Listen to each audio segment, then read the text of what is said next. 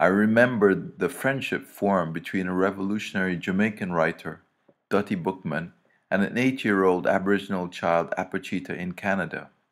Dutty, in his book, Tried and True Revelations of a Rebellious Youth, details, among other things, his own spiritual journey and the immense positive effect Ras Tafari had on his personal evolvement. Apachita is a child who, on different occasions, I have turned to for advice because of her spiritual awareness, liberated mind, and what I feel is her uncanny ability to see the things. Apachita's mother wrote me and said when Apachita and Dutty met, it was like they had known each other for years.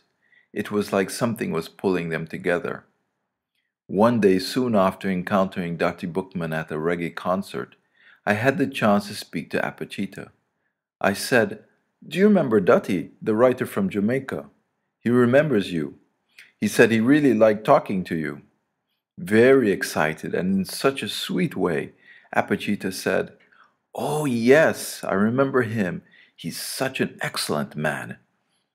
Certainly, in my life experience, I have found children to be remarkably perceptive, especially if, as in the case of Apachita, they are raised in a way that respects and affirms their own particular spiritual vision.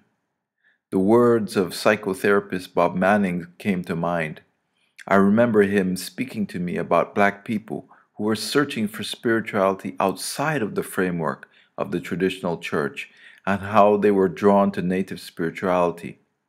It seemed to me that the meeting of Apachita and Dutty symbolizes the encounter of people from two different cultures brought together by their spiritual awareness, a coming together of black and Aboriginal cultures in a manner that has the potential to offer so much to humanity. This has been an excerpt from the book IR30 Indigenous Visions in Dub.